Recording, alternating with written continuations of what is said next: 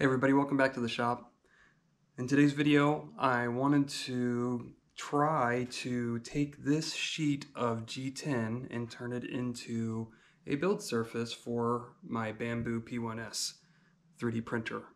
There are a lot of benefits to printing on G10, and you can find a lot of videos about that subject, but basically I just wanted a glass smooth surface that is compatible with a wide variety of materials, and Garolite or G10 fits the bill perfectly for that. The problem is that G10 build surfaces for Bambu printers are very expensive. So I picked up this sheet of G10 for less than $20. It's about 1 mm thick. And what I'm going to try to do in this video is cut it out to match the profile or shape of one of these Bambu build plates. And these build plates, you could make a rectangular build plate, but the problem or the thing that makes this difficult is that the Bambu system uses this little tab here as a nozzle wiping area, and so it needs to be present on any build surface that you put into your printer. And that's going to be the challenge of making a Bambu build plate out of this sheet of G10. So what I think I'll do is just take you along for the journey. We'll see if it works out, and if it does, great. And what I can do is I can link down below all of the materials that I used in order to make this happen. This isn't going to be a simple project. I'm sure you could cut it out pretty good with like a bandsaw or something, but I'm going to go a little bit farther, and I'm going to use a laser cutter and a router with a pattern bit and maybe a little bit of the bandsaw. So this is by no means a simple project that you use simple tools with. I am going to be using some machinery to make this happen. But this is more of an experiment just to see if I can do it and to see if it'll work after I make it. So if you're interested, stick around.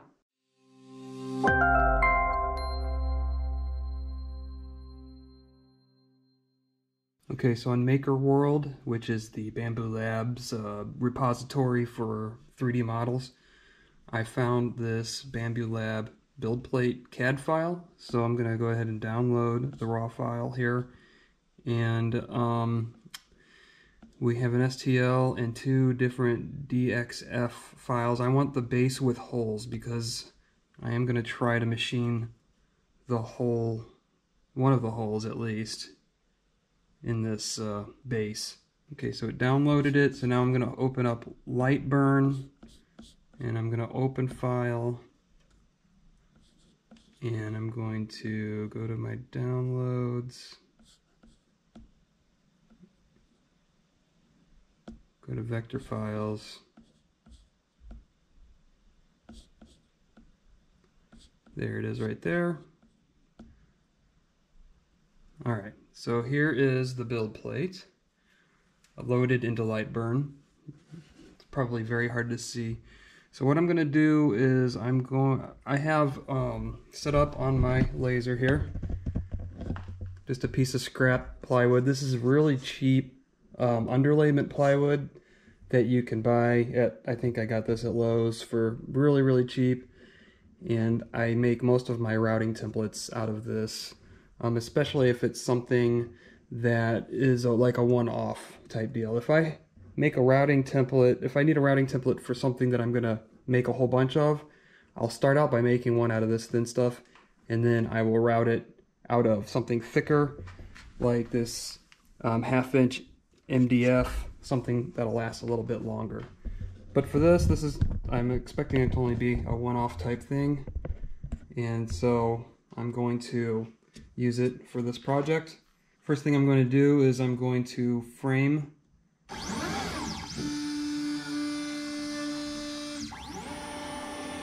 so I can get my cut positioned properly. Alright, that takes some time, but I think I finally got it dialed in. We're gonna find out. I'm just trying to be cheap and fit it on this piece of wood that's just barely bigger than the shape. And I'm pretty sure it's gonna work out.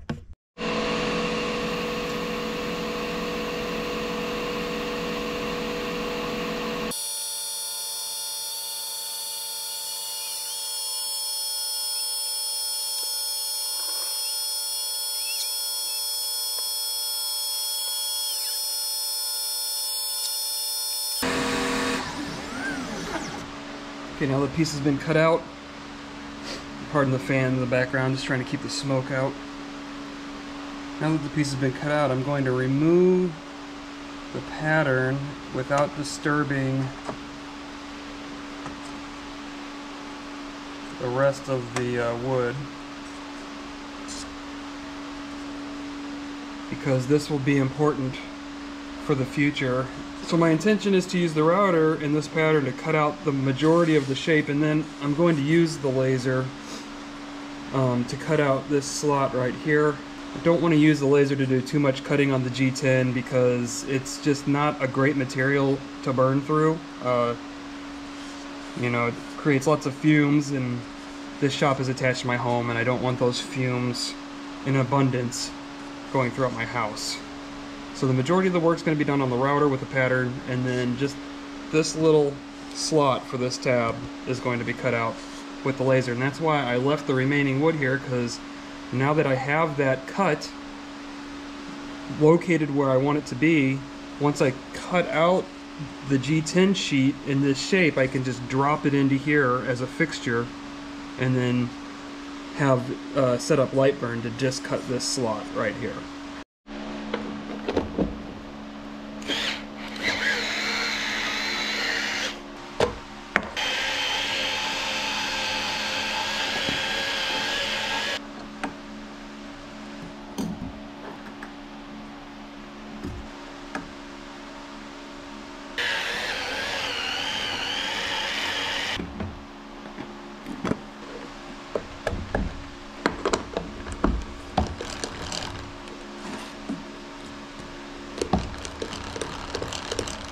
Okay, so I have my 1/4 inch spiral pattern routing bit installed, and it's adjusted to the height where it will cut the G10, but it won't cut into the pattern.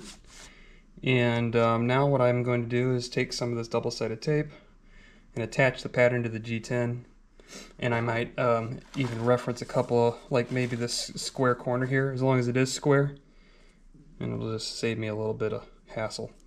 Originally I was going to use the bandsaw to cut off the excess, but I'm going to see how just cutting directly with the router works, just because I don't want to sacrifice a bandsaw blade if I don't have to, and this G10 is hard enough to where it'll destroy any bandsaw blades that aren't carbide tipped.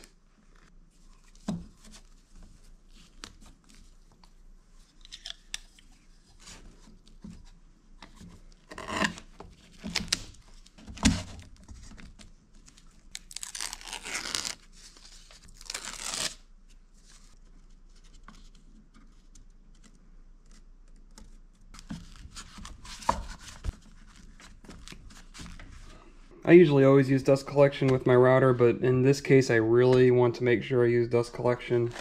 So what I have is I've got my big Cyclone dust collector, and it runs through this piping, out the ceiling. It's actually in my planer right now, but I can just take this hose and drop it right through here. And this, I have this high-tech styrofoam cup adapter for my router table. I can also collect the dust coming out of the fence, but I find that pulling through the underside of the router table is more effective. So that's what I'm going to do. See, it's this little box inside here, and this is a down cut, or I guess it's really, technically it's an upcut spiral bit, but it forces the chips down towards the router base. And so this is going to be the most effective way to collect the dust that's generated by cutting this material. I almost forgot, in addition to all that, I'm also going to be wearing some respiratory protection.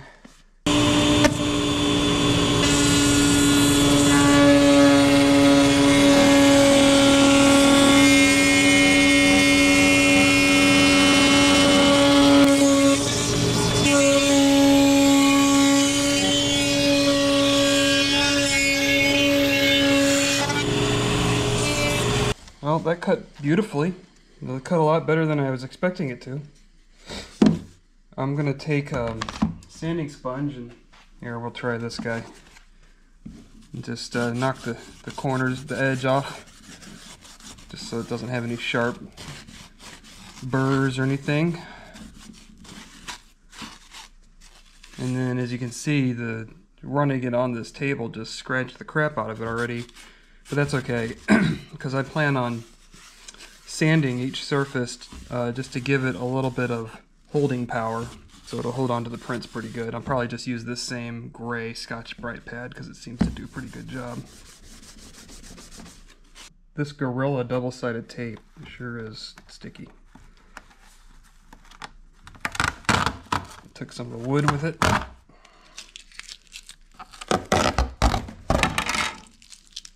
Okay, next step is back at the laser. And before I forget, big shout out to Saga TXXX, who is the one that uploaded this DXF file of the build plate. So thank you very much. I will provide a link to this model down in the description below in case any of you are interested in downloading this model for yourselves or even checking to see what other models he has created. And it looks like a lot, so very cool. Anyway, check them out down in the link in the description below. Okay, back to my light burn program. I'm just going to take this line here, which is the main profile of the plate, and delete it and just leave behind this little slot here. And while I'm at it, I'm just going to go ahead and cut out this little detail up here, which doesn't really matter for anything, but since I'm already here, I might as well do it. I have no idea what cut settings I would need for G10, so I'm just going to go ahead and use my 3/16 wood profile and see if that is good enough. As you can see, it mostly drops back into the jig. I've got a problem with the wood. The wood actually was warped. So get that out there. You didn't see it. The wood was warped inward, so I just pushed it out. There. Now the G10 drops into place. I need to autofocus my laser, so I'll use a piece of the offcut here. Get it lined up underneath the laser. Hit autofocus. Okay, I'm going to turn on the fan and execute the program and cross my fingers, and we'll see how it turns out. I might have to do it in more than one pass.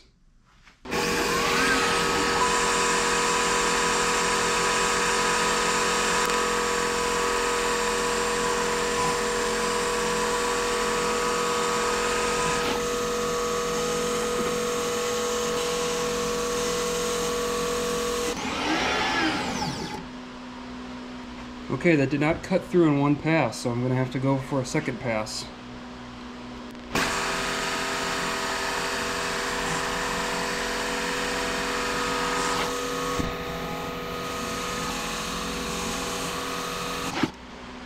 Okay, looks like I'm going to have to do one more pass. I'm going to increase the intensity of the laser and slow down the speed.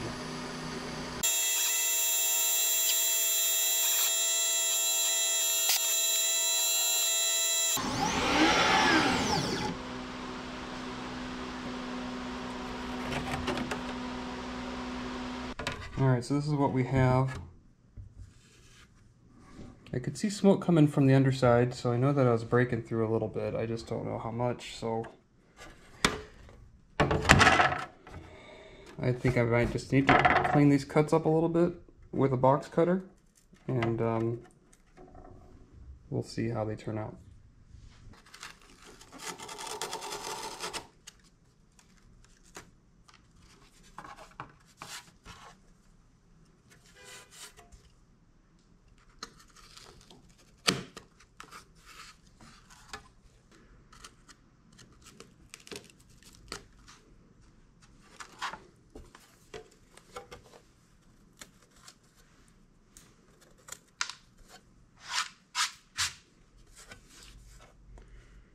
Not too shabby.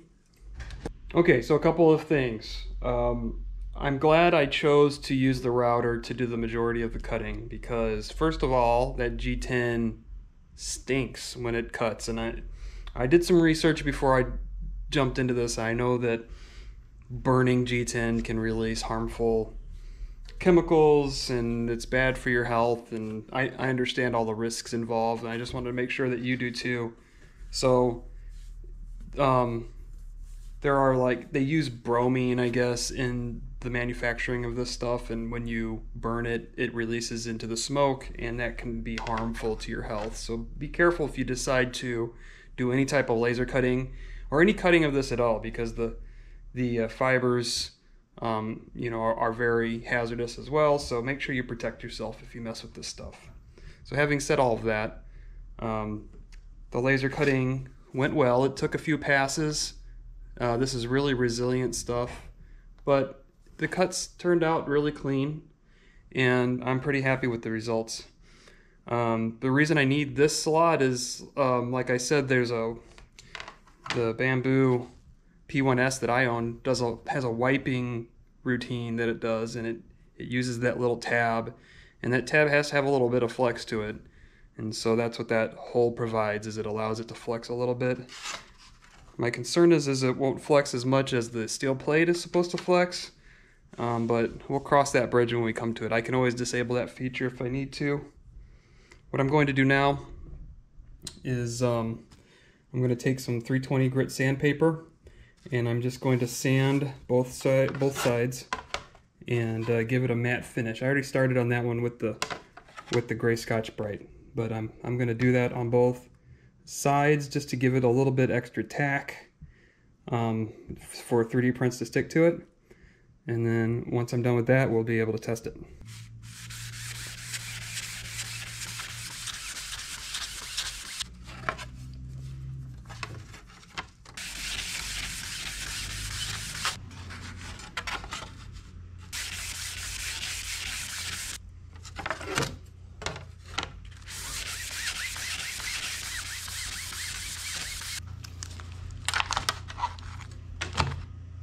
Okay, so I think that's enough sanding. Just gives it a nice matte surface. And you got to remember, any surface you print onto that, and if there's any pattern on it, it'll transfer to the underside of the print. So with these microscopic scratches in here, it'll either not transfer over because the scratches are too small, or if they do, it'll kind of give this, I sanded it in a crisscross pattern, so it kind of gives it like a fabric looking surface if it shows up at all. Just going to clean up the excess dust with some alcohol. Now we're ready to test fit it on the printer.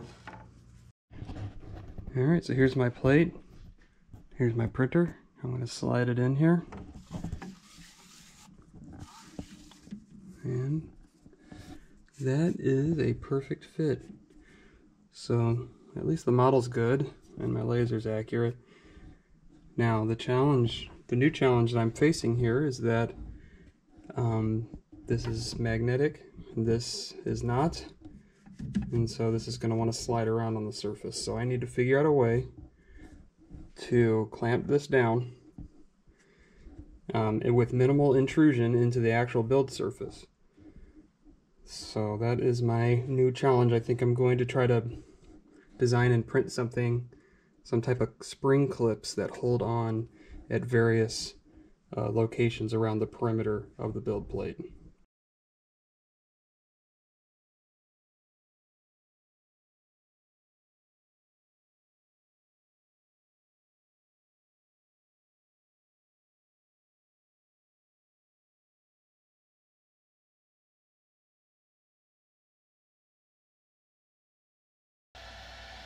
Okay, here are the clips that I designed and printed. They're very small. I don't want them to take up too much bed space. I already got my G10 plate in place, and so now it's just a matter of snapping these clips into place. I made this one narrower so it'll fit through this hole. Kind of glad I cut this hole now. Like that. Now just with these two plates in place, or these two clips in place, the plate isn't wanting to go anywhere, but I got The thickness of the bed in the front is different than in the back, so I had to design a smaller clip for the back. These are a little bit more difficult to get on.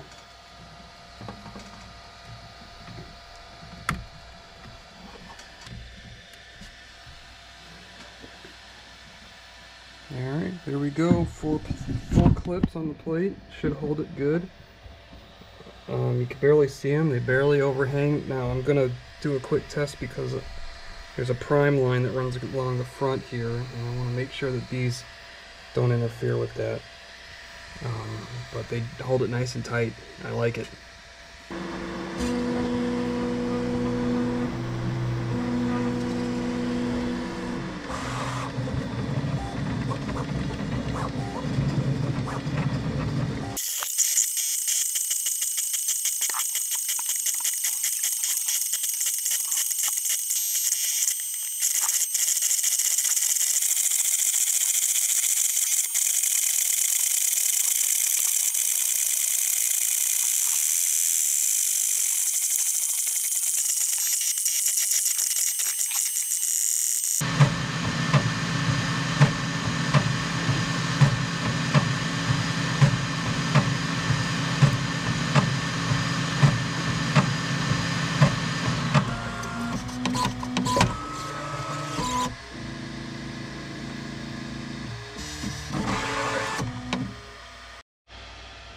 Alright, so let's see.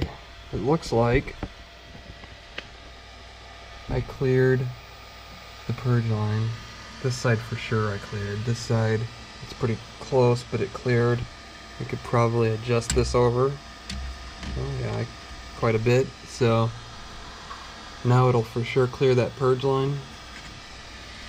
I picked this print to test this with because this is the Benchy that comes preloaded on the Bambu P1S, and they've got the acceleration and the speed just turned up to the max. This thing just shakes like crazy, and I figured if this surface can stay in place doing that Benchy, it's a 20-minute Benchy right there, then it'll stay in place for the conservative settings that I have set up for my prints. And one last thing to do is to check the surface finish on the underside of the Benchy. It's got a good grip on there. There we go. So unfortunately it decided to use the white because that's what's in position number 1 on my AMS. And white does not show up on camera very well. But it is, it's super smooth, and it's kind of like a matte finish, kind of like what the finish is here. So it's not a glossy smooth finish, it is a matte smooth finish. So that's kind of cool. I'll try to get a picture of something else that I print on here, and I'll insert it in the video so you can see on a larger piece what it looks like.